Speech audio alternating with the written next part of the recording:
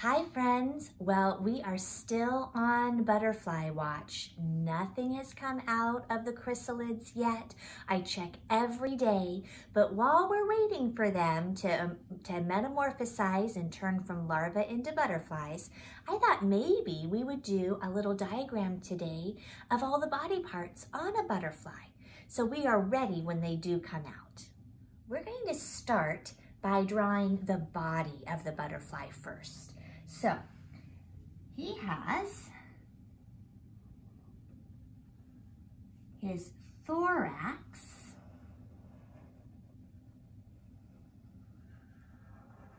right here.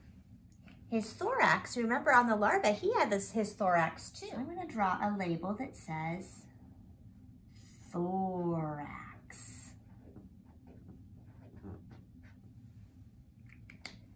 You'll also remember that the larva had an abdomen. The butterflies do as well. So let's draw his abdomen.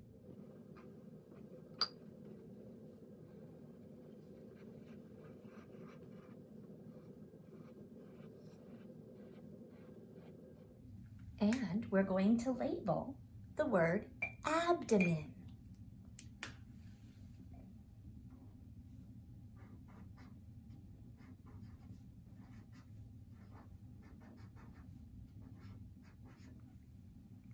If you remember what the larva used to breathe, touch your nose. I remember they had these little circles on the side of their body. It helps bring in oxygen to their body, and that's how they breathe. Remember the big word for that? It was the word spiracles.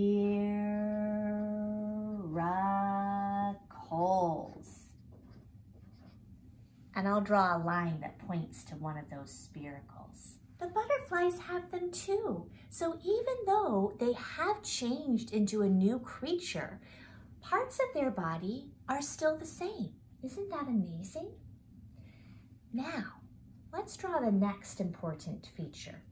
Remember how the larva had their true legs and their other type of legs, their prolegs, that help them grip onto things? Well, now that the larva is a butterfly, it actually just has 6 legs, making the butterfly an insect. So let's draw his legs now. Count them as I go.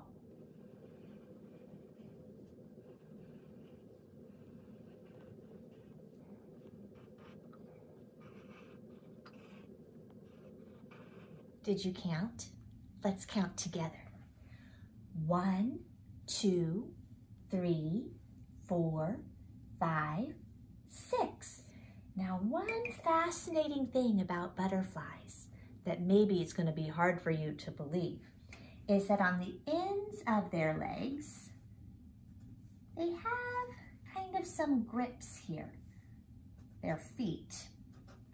Butterflies don't have a tongue to taste, but they do have their feet that help them taste. So when they're flying around from flower to flower, they'll land right on it and they'll say, this tastes good. I'm going to enjoy sucking the nectar out of this flower. Or, ooh, this does not taste good. I'm going to go fly somewhere else to find my favorite food. Remember the butterfly's favorite food? The painted lady butterfly's favorite food is the thistle. Let me label the word legs. Draw a line right here, and we'll write L, E, egg, G, legs, S. Thank you for helping me. Right at the top of his thorax, we're going to find the butterfly's head. And on his head, he has his eyes. Now, a butterfly doesn't see things the way we see them. but their eyes do help them distinguish between light and dark, and that helps them know where to fly. So let's label the word I-E-Y-E, and we'll label his head. You're right, that starts with H. H-E-A-D.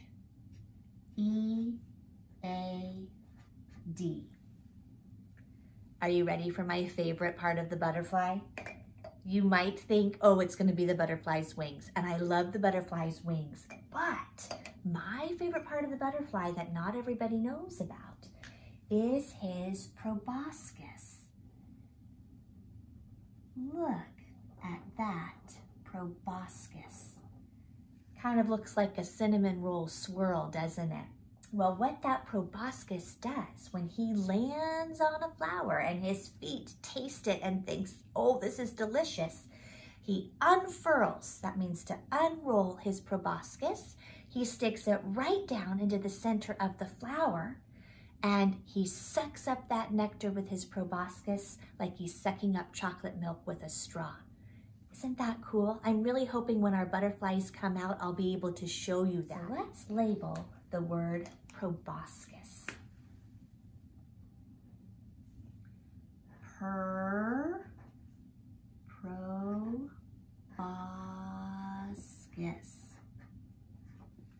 Great.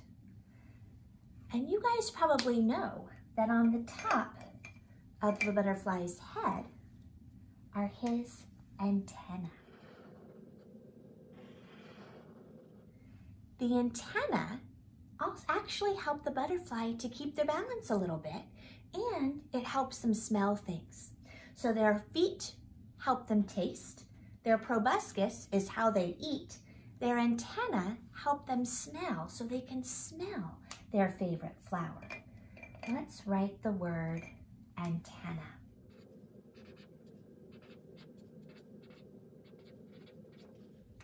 Are you ready for their wings?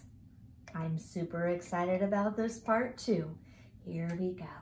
So the butterflies have 2 wings. I'm going to draw their front wing first.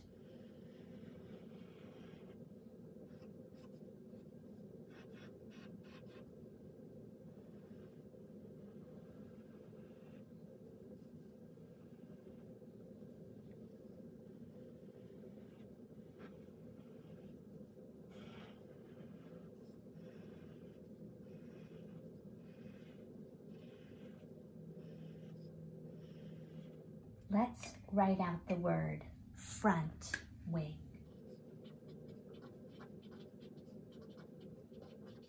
Did you notice these lines on the butterfly's wings? Those are called its wing veins, and it also helps them with oxygen flow. We have veins in our body. If you look at your wrist, that's a really easy place to see your veins. And you can see your blood pumping through your veins. It's really cool. Take a look at your wrist right now. So let's write wing veins. We'll point to one of them here. Wing veins. Now, let's draw the butterfly's back wing.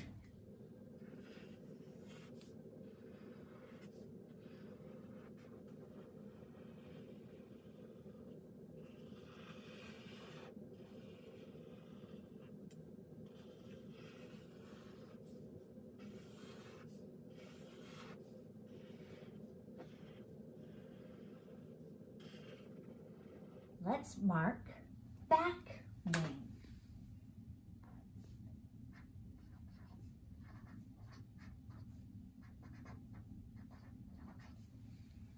Okay, so there's our butterfly.